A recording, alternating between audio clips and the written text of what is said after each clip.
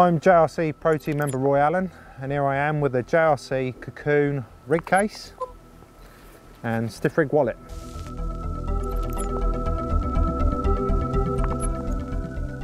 I'm going to show you the main features of both of these. I'll start with the rig case.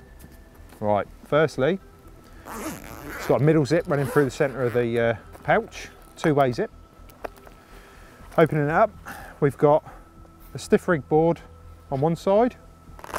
We unvelcro it inside. There's two clips on the front here.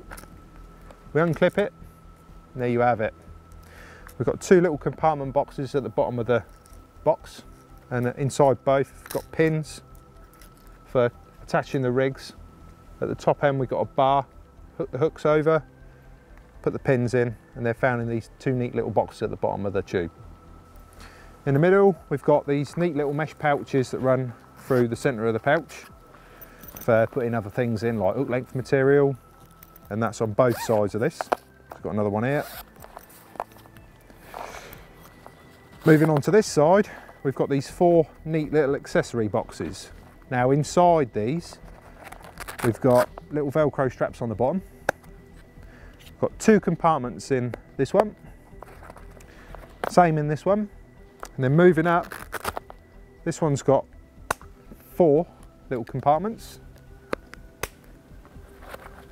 and this one has three, ideal for beads, hooks.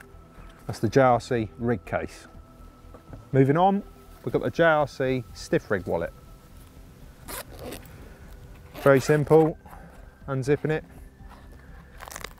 We've got full length board on one side for longer rigs, and on this side we've got two sides to this board for shorter rigs, for rigs such as PVA bags, sort of solid bag work, chods, and they come with the pins on both sides.